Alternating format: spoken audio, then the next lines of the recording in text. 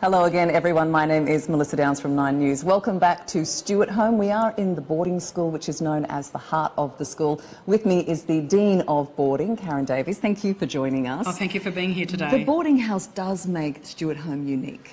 Absolutely. Yes. I think it's a lovely blend of rural and remote girls coming into the big city, actually aspiring to have all of their dreams come true, Yes. and we're just part of that springboard to making that come true. And Stuartholme being the only Catholic school with a boarding school. Most important for us is that we are actually still celebrating our faith and really wanting to, encourage the girls in their journey with God and themselves as Catholic young people. And just tell me the nuts and bolts of boarding school life. How many girls? How does it all work? Well, for us, we're very fortunate. I think at the moment with our 100 girls, it's just magnificent because we really can get to know every girl as an individual. No girl is left alone. We actually are accompanying them all the time in both their academic endeavours and also their lived experience here in the house. It's interesting, I'm very well supported. I have a wonderful team working with me. I have a Deputy Dean of Boarding, Jane Morris, 2 Assistant Heads of Boarding, Melissa and Ellen, and the 4 of us are a tight group that really want to be able to provide the best for our girls here. But they're also supported by another team of people, those people that come in and do our shift work with us and are available at any time, so we try and supervise the girls and care for the girls 24/7. And actually, when I was talking to some of the girls earlier, which you had mentioned as well, there are kind of 2 tiers of carers in the boarding school, in that you've got that kind of admin level, but then you've got those more motherly figures that play a different role. Oh, absolutely. The girls need to know that they're cared for and genuinely loved. I think it's one of our most remarkable statements from Madeline Sophie is that come and you will be cared for with great love.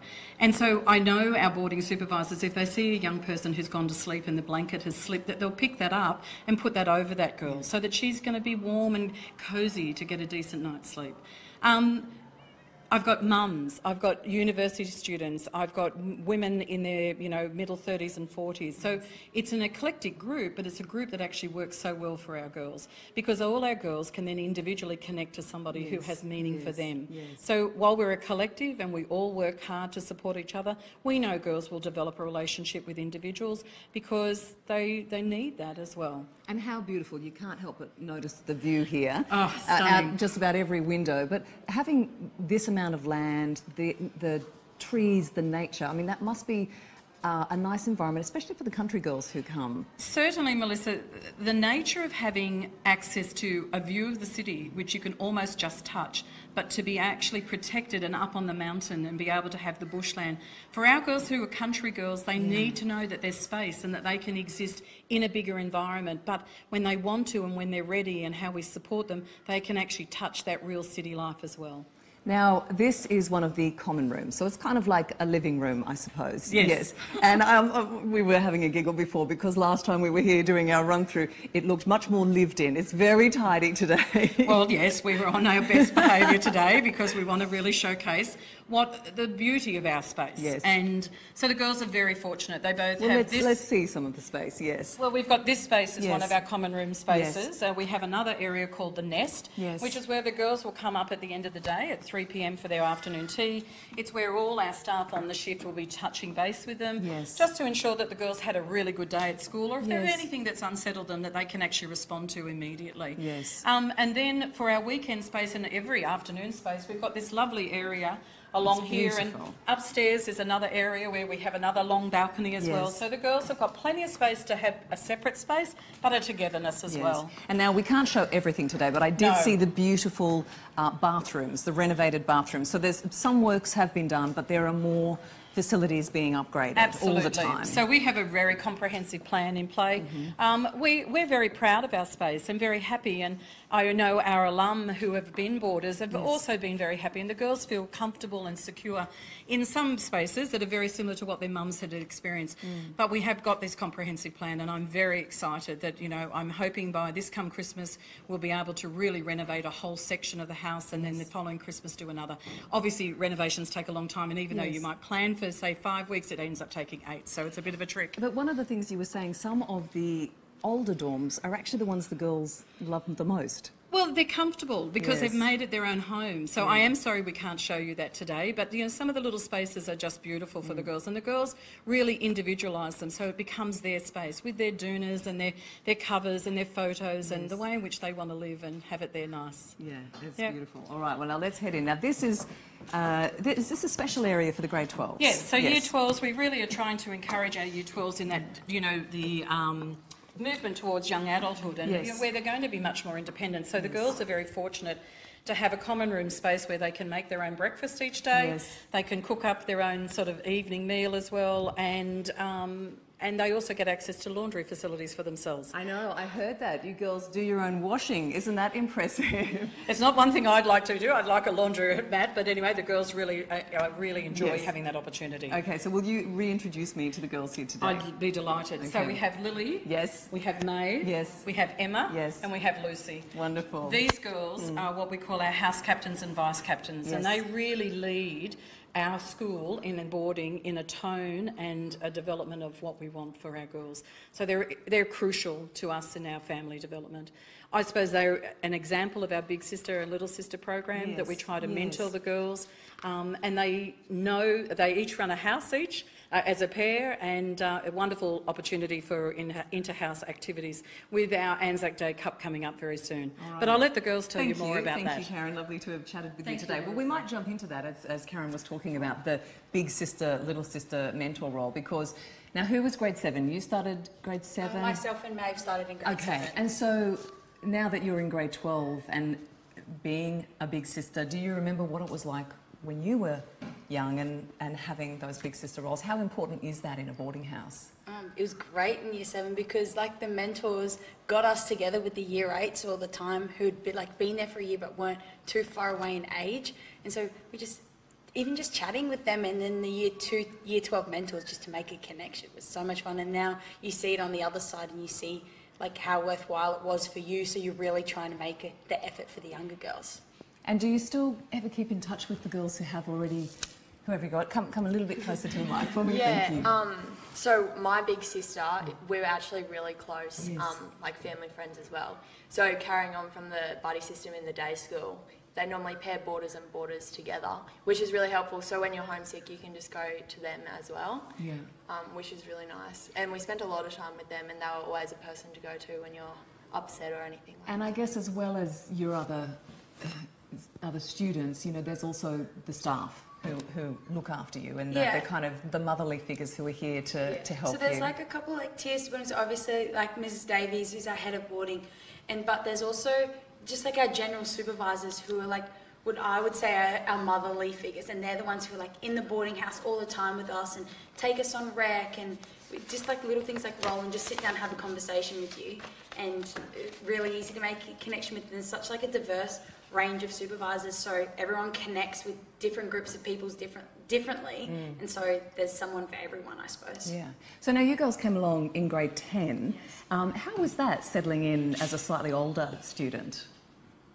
Well, I came from a reasonably small town, so coming into the city, it was very nice. And just having that connection with the Year 12s, they were very welcoming, very if you need anything, come to my room, this is my room.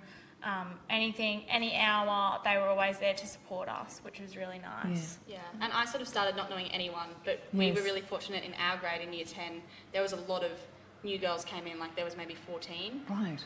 So that was really lovely, and so we had all of those girls who were experiencing the exact same thing, even the grade 7s who were new, were going through the same thing, and and then all the girls that were already here were really lovely. We were all given buddies in our year as well, so not a big sister, little sister kind of arrangement, but just one of these girls who's been here for a while.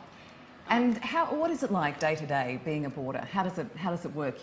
Now that you're in grade 12, you do get to cook your own meals and do that sort of thing, and your own washing. You all do your own washing? Yeah, we do.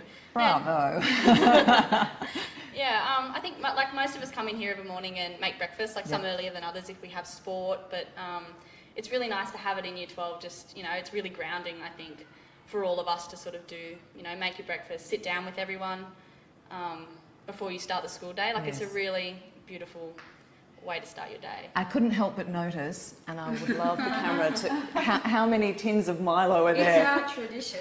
Milo's a tradition. At the end of the year.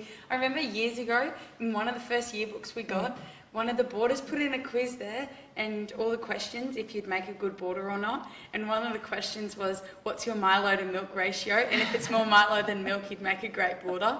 But at the end of the year, on our final night, they're all empty. Like, they're all so that's what you've already used this year.